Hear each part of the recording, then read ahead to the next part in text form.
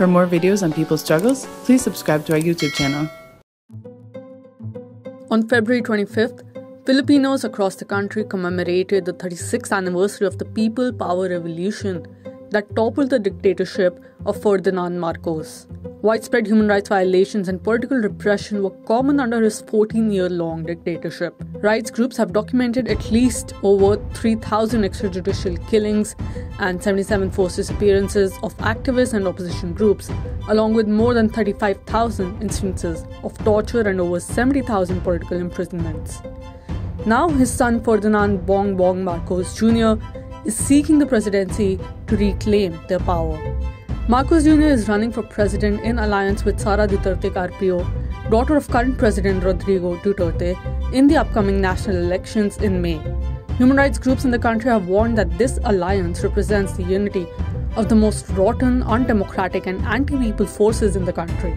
They have warned that the victory of the duo will result in a continuity of the current Duterte-era policies of impunity, extrajudicial killings, illegal arrests, red tagging and attacks on people's rights. Human rights defenders are urging Filipinos to resist any candidate that will potentially bring back in any form the dictatorship years.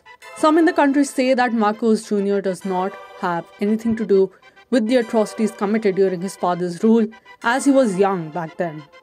But senatorial aspirant and former Congressman Nery Colmenares reminded that Jr. was 23 years old and he was serving as the vice governor of Ilocos Norte, then governor. He was part of the martial law government that committed plunder, human rights violations and corruption. Rights groups feel that if Marcos Jr. becomes president, he will abolish the PCGG or Presidential Commission on Good Government. The PCGG was established to recover the ill-gotten wealth of the Marcoses.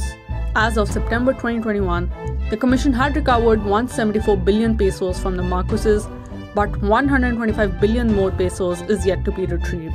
Human rights groups and advocates gathered at the People Power Monument in Quezon City and conducted a grand teach-in to remember the rampant human rights violations during the Marcos dictatorship, as well as Marcos' crimes against the Filipino people. Progressive group Bayan stated that even if Marcos Jr. wins these elections, this will not be the last commemoration of the people's uprising.